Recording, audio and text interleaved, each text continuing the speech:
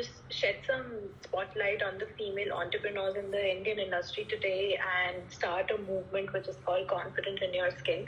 It's mostly done so that we can give credit where it's due for so many inspiring women today, and there are so many impressionable women today who are looking for role models just like you. So thank you once again for accepting our invite. Thank you, Ishita. Thank you for having me over. All right, perfect. So, Mansi, I want to understand from you, why don't you walk me through, why you started this journey, and was there like an inflection point in your life where you were just like, I want to start a venture of my own and I want to do this? Like, talk to us a little bit about your work and your journey. I don't think it was that planned. I mean, I finished my MBA and I straight away got into a job with IBM, and after that I went for my master's, and that's when I wanted to kind of try something new, and that was the point. Like like for example, in my case, the jury started as a classroom project when I was at the business school, and it was during that time I got really excited with with the entire idea, and I wanted to give it a try. So I came back to India, and I started the jury in 2012, and we finally launched in 2013. So I think it was not like a super solid plan in the beginning, but then it happened to be. Nice. You are actually one of the pioneers in the D2C industry, if I may, because like you started long Thank you back, so much if you say so. Yeah. So how has the journey been so far as a female entrepreneur? What kind of struggles do you think came your way in the beginning, and how did you navigate that? I'm so curious about it. See, like I always draw this parallel between entrepreneurship and life. Like there is no journey without struggles, without tons of learnings, and that's what that really makes you what you are today. And in our case, it was nothing different. I mean, it has taken a lot of time, effort, and energy from everyone on the team, and we've collaboratively struggled and fought through it and came to where we are today. As I wouldn't say, like, I fundamentally actually do not believe in the idea of being there a difference between a male and a female entrepreneur, because I mean, I don't come from that school of thought. And however, when I do hear stories about other people and the struggles, and people who have a lot of responsibility or not having enough support system to help with the family, etc. So I do feel their pain. However, in my case, I was, I think, blessed or thankful enough to have a lot of support system around in the family. And even when I had a baby, I was very I mean, people started calling me that I'm a control freak, because I would take my child to work every day, and he started going to office when he was 1 month old.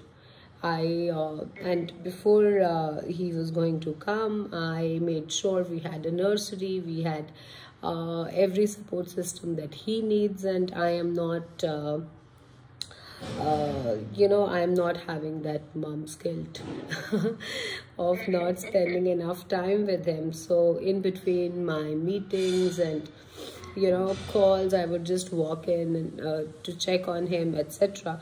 So I mean, as long as female entrepreneurship is concerned, I think it's purely a function of how you want to deal with it, and I think it just requires a little bit of thought and planning, and you can actually make the most of it in terms of having that balancing act in life. In terms of struggles, etc., I think it has been similar to any other entrepreneur or entrepreneurial journey. Not I mean, nothing was really happening just because I was a female and a female entrepreneur, and there were no special kind of struggles that I had, but it was quite similar to everybody. And in the beginning, we've taken very, very small baby steps, grown very, very slowly. It was essentially a bootstrap startup. Though we started early, but still we've taken our own time to come to where we are today. And in this journey, we have seen so many people come and go in front of us in the similar industry. So I think it has been very, very thoughtfully executed steps. Those smaller, those short, slower, but thoughtfully done, and not done in a haste just because other people are doing it. So yes, I mean, that's what has keep us afloat so far. And we've fought times like COVID, where you see multiple D2C brands actually going out of market. And yes, so I mean, that's that. Wow, lots to unpack. Thank you so much for so many lovely nuggets of information. Actually, you are absolutely right. I think planning ahead in advance does not only help professionally, but on a personal level also, people fail to realize the importance of having, say, like a personal workspace, or like a personal organization skill set for yourself. So that is such a good advice for people like me who are like trying to make a mark in the industry as well. So thanks for that. So on that note, by the way, like you spoke about having a kid and then not having that mom guilt seep into you while still dabbling with, your professional journey as well. And I'm sure like there were so many challenges as a founder, as an entrepreneur as well. So any like tips, hacks that came your way when you were trying to navigate this to strike a good work-life balance, as women who are donning multiple hats personally and professionally?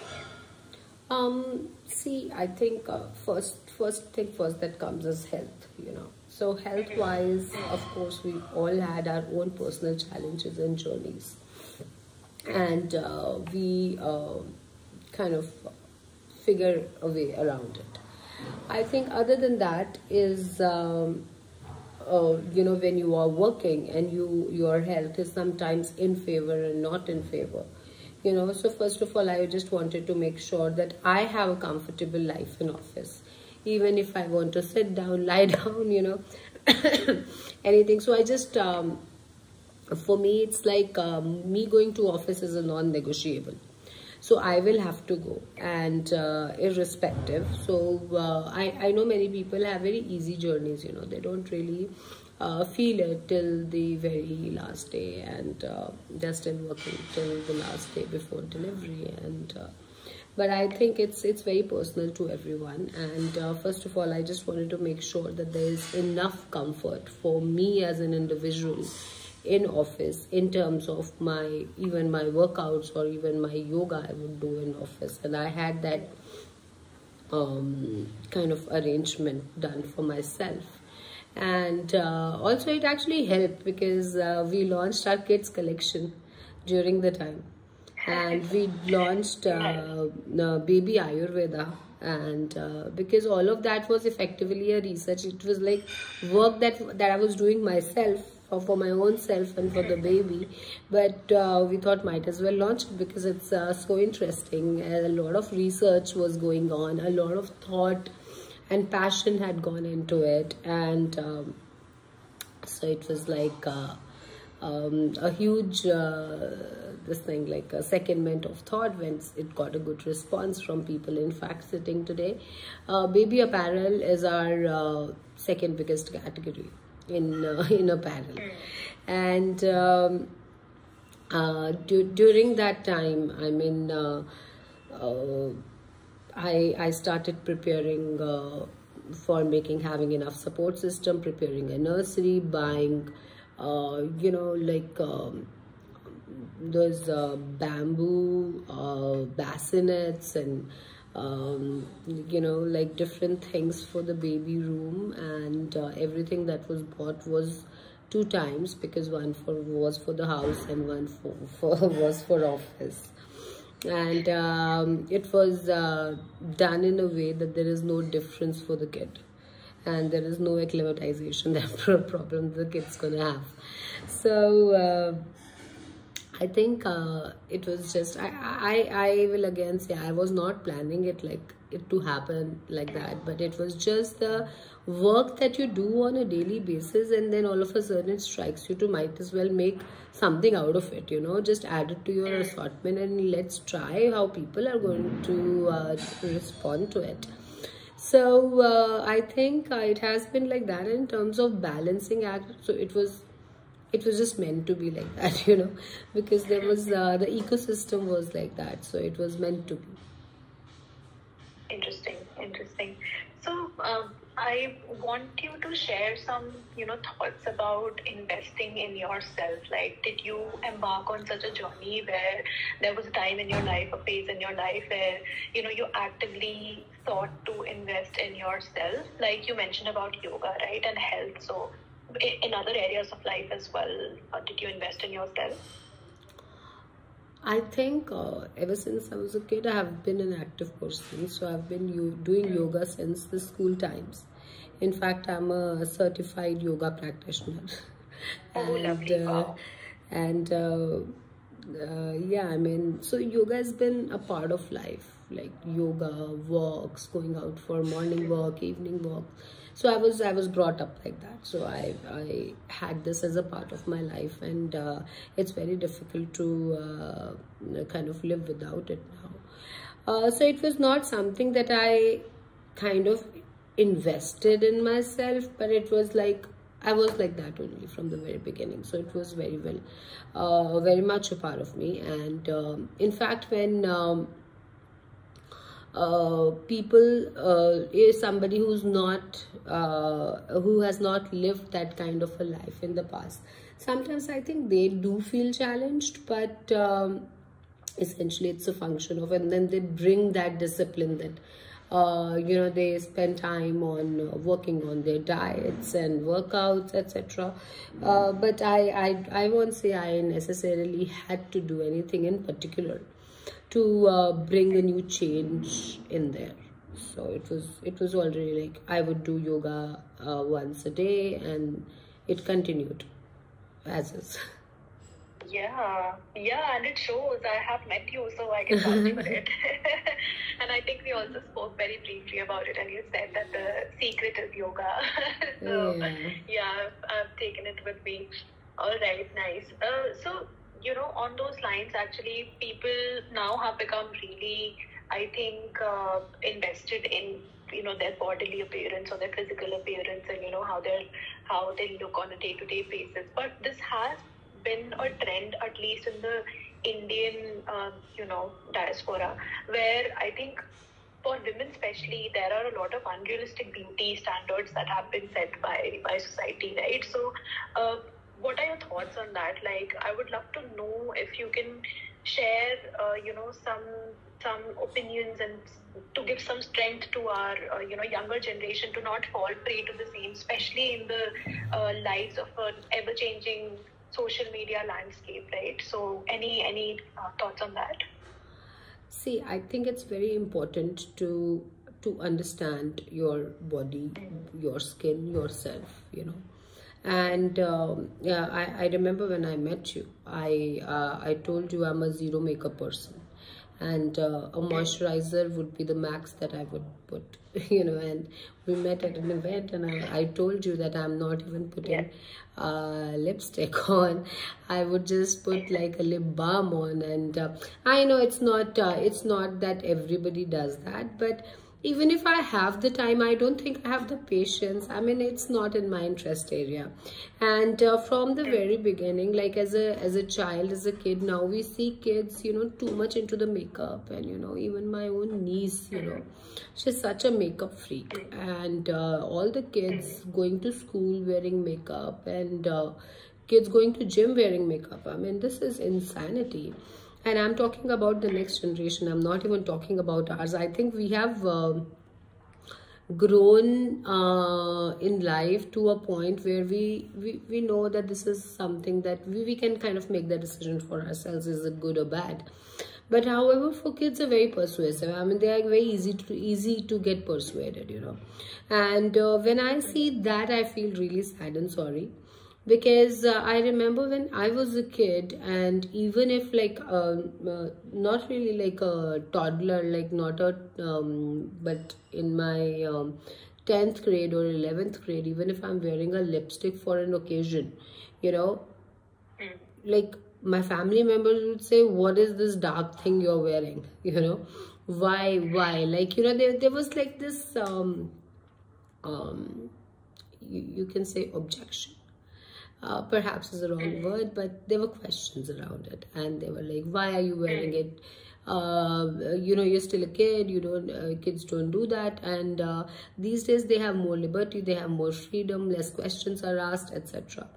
So however, I fundamentally believe in this, and at that time I think the old thought was that they should only be focusing on their studies and, you know, their activities and games and stuff, but not makeup, and not getting dressed and not wearing makeup. And I have come from that background. So even after you know, I went to college and I started working, and when I was like in mainstream commercial market, still I would see people wearing makeup, but I was never used to it. We were always given like a cold cream or a moisturizer as a kid. I still am wearing that today. I mean, so it's the basic thing that we do as skincare, you know. But then again, it's a very personal question. People say that you don't need to because you don't get acne, blah blah blah. So I said, okay, fine, whatever it is. But I think we all get certain issues, you know, skin wise, and I think the way of approaching that is not something that you learn in a day. For me, it has to be something which is like a home remedy or an Ayurvedic concoction that your grandmothers would kind of recommend. So I am that kind of a person. However, I do see the standards, the brands which are completely built around this demand, which is curated, and you know, and there are standards in beauty which are, like you said, they are insane. They are like, it's not something that that is practically possible, and people do have to understand the long-term damage that they will be doing to you know, their skin and body by following that. So I think it's definitely a question of the right kind of guidance, or you know, I think as adults we should definitely be researching and thinking things through, not just following what's trending. And also because you said you're going to set an example for your kids also, and it's as kids, I mean, like I said, we were there were questions or we were objectioned. However, at least they can be guided, you know, to what to do and what not to do. And so I think that is very, very important. So it should be about first recognizing your own self, your own skin type and body, and secondly, research about what you are putting on your skin, being the biggest organ of your body. What are you putting in it? And that is very, very important. And yeah, I think a lot of coaching and research is important to make the right choices for yourself. Right, right. Yeah, I think as consumers today, we have to be extremely mindful of, you know, what are we putting not only on our body, but inside our body as well. So, yeah, thank you for that answer. All right, so this is, you know, Women's Day is approaching right now, and I just want to know from you, like, any last thoughts on Women's Day as an occasion, or actually International Women's Day, you know, as an occasion, and how can the society just generally do better for, you know, occasions like these, or just for women empowerment? again, you must be thinking I'm just cross questioning you, but so okay, so I will just say my piece that for, like I said, entrepreneurship is entrepreneurship. It's not women entrepreneurship or men's entrepreneurship. It's a function of how you deal with it. And the other thing is empowerment. I mean, I don't know why do we need empowerment. We are empowered enough. Like so I don't remember which interview was it, perhaps some Women's Day interview only, but it was like I was like, do you even realize that we are the creators of life, and why would you want to empower us? We are empowered enough. And I think it's a function of how you put that to the right implementation to your use benefit of yours, and the advantage of others as well. And it's a function of how you're gonna project that and execute it. I don't think women need empowerment. I, however, wish and I pray for people who perhaps do not have the kind of support system that some other people have. And many people do have struggles. I mean, whether it's their parental family or married family or in-laws family, and a great deal of responsibilities that they have to deal with. And I think it's very important for parents to make their kids, or daughters in this case, self-sufficient and capable enough to take care of their own self, so that they don't have to compromise and make choices. They can make the choices that they want to make. So I know,